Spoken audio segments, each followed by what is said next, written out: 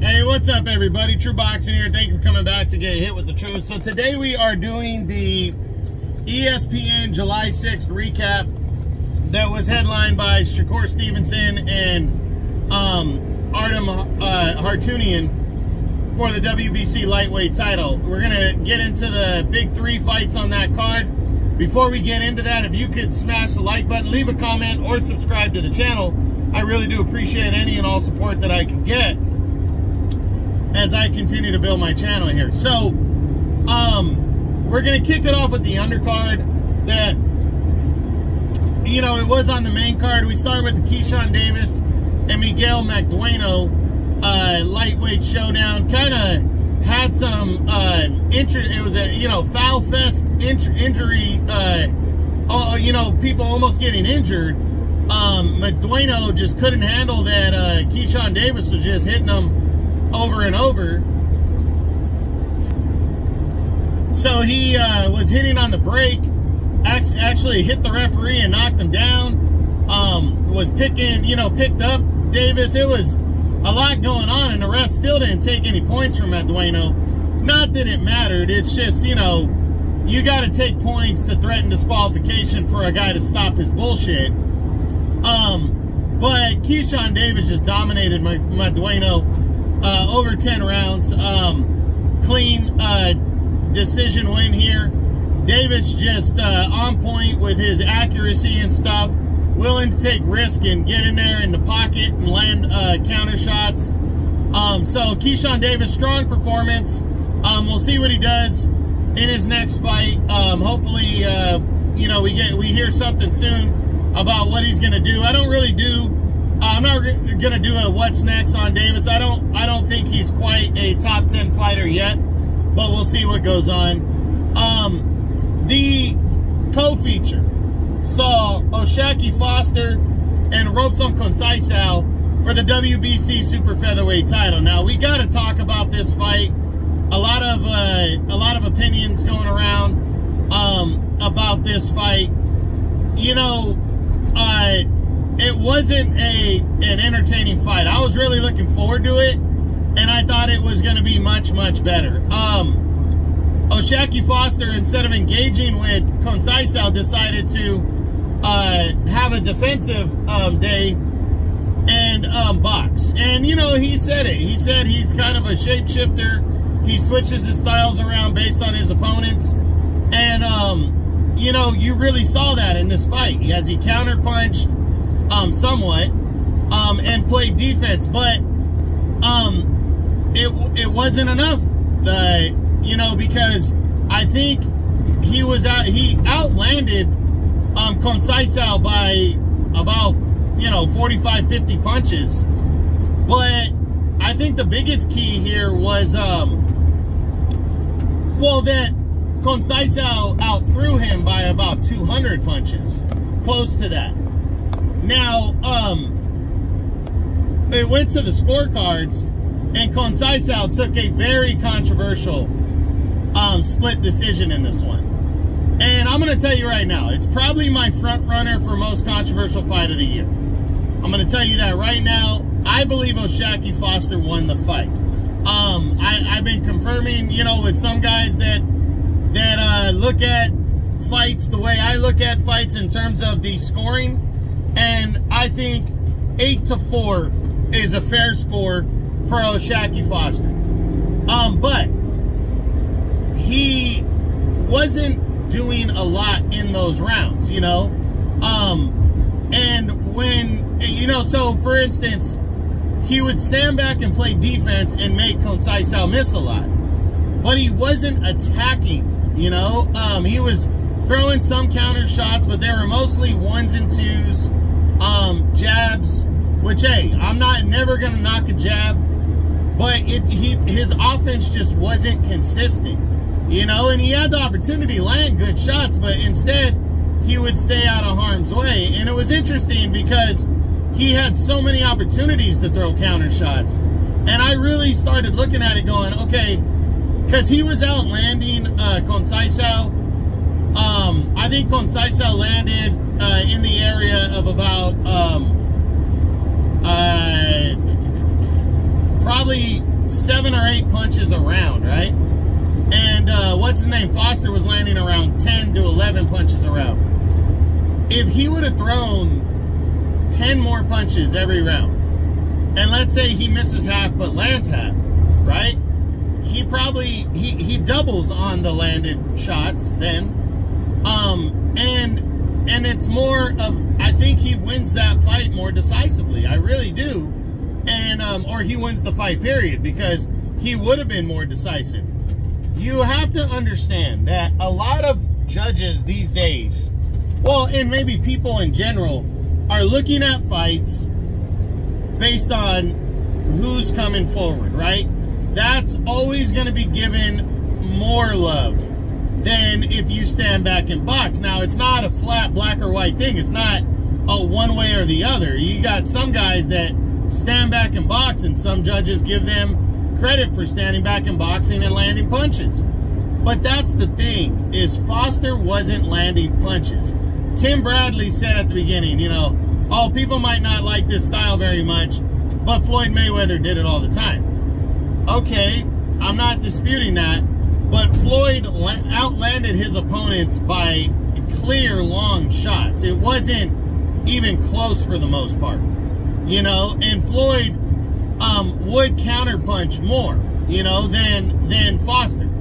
You know, he was counterpunching a lot, and that's the thing is, you know, you can't just go out there and play defense when a guy is just coming at you continuously and out throws you by 200 punches and expect that it's a landslide decision. You know, again, I thought he won the fight. I'm not disputing that.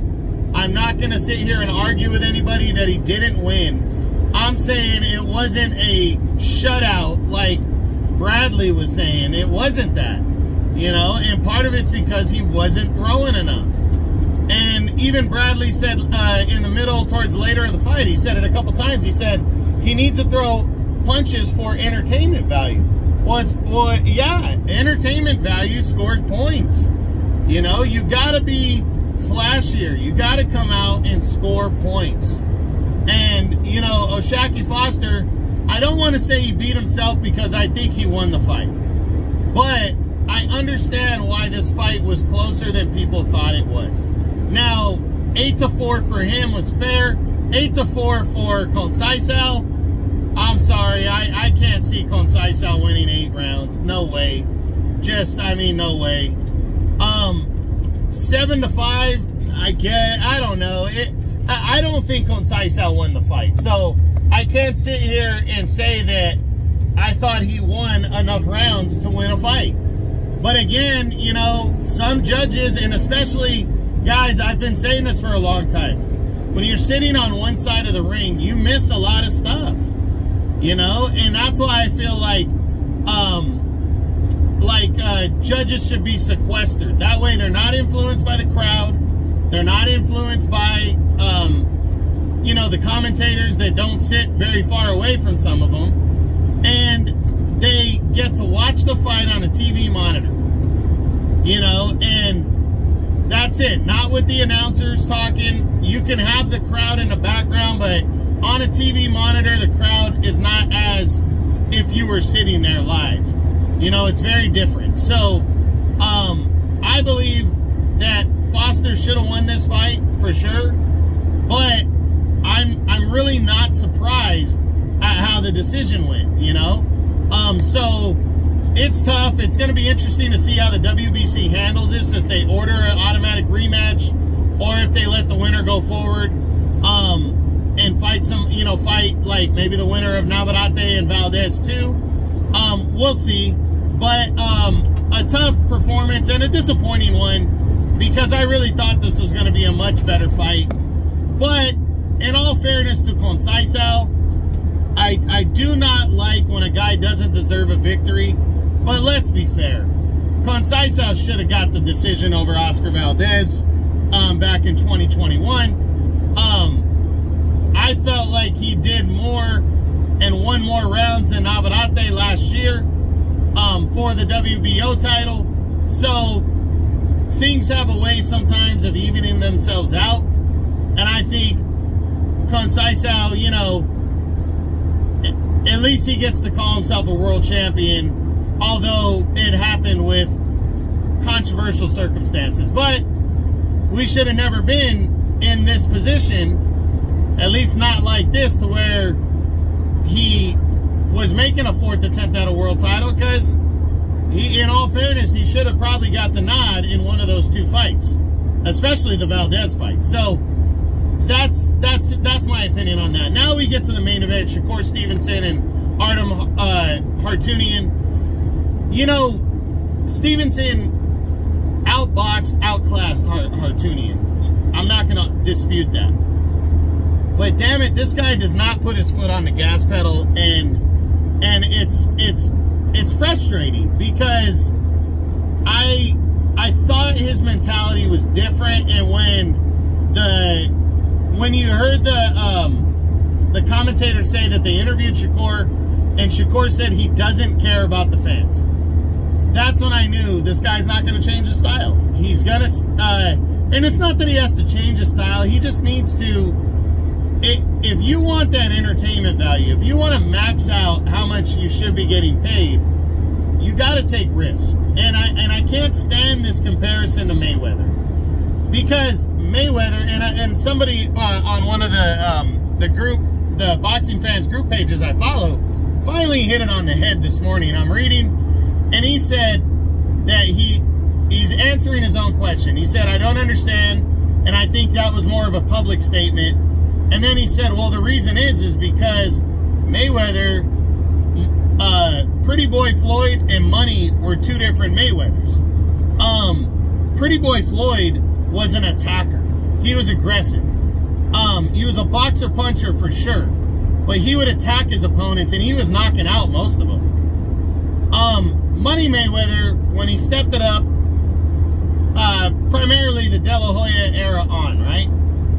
The latter half of his career, he adapted more of a defensive style, but it was for a couple reasons that I think are somewhat legitimate. First, he's moving up in weight, fighting bigger guys, okay, and naturally you slow down as you get older. So Mayweather knows all these things, so that's one. The second one is Mayweather had hand injuries, which, you know, I do buy some credentials in that, but Mayweather built his name on attacking and being aggressive and knocking people out.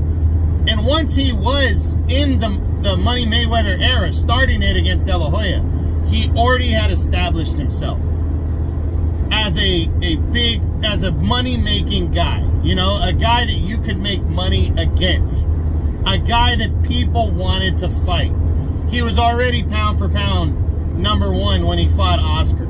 He was a multiple division world champion and been in big fights.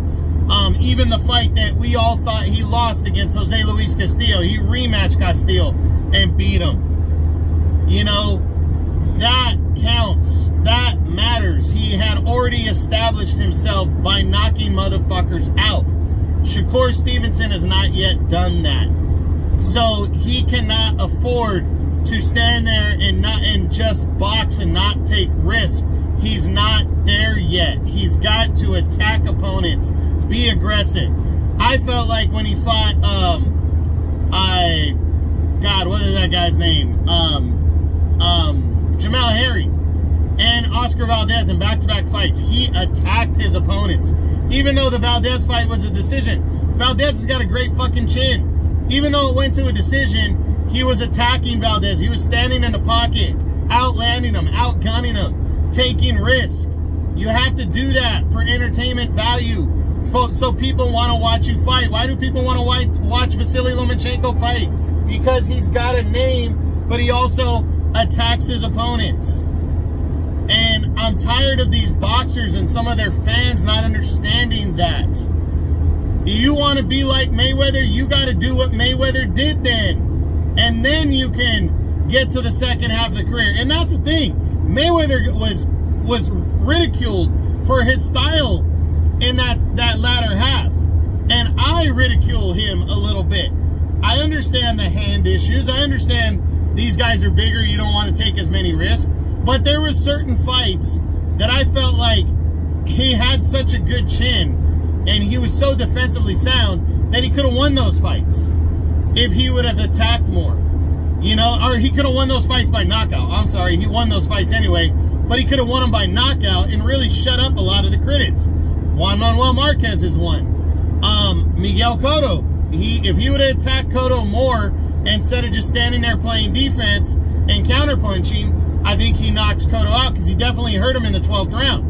And I also think he knocks Manny Pacquiao out if he attacks him more and doesn't play such defense.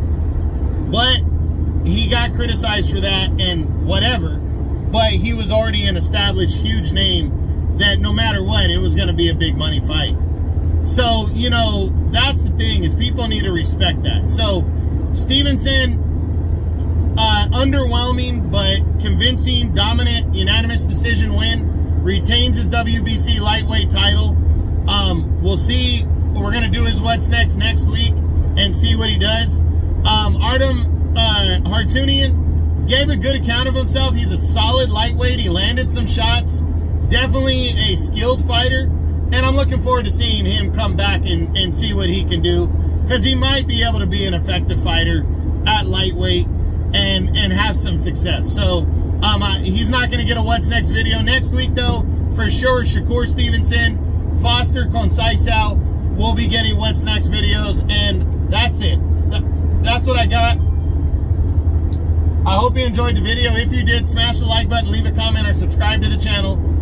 This is True Boxing. You've been here with the truth.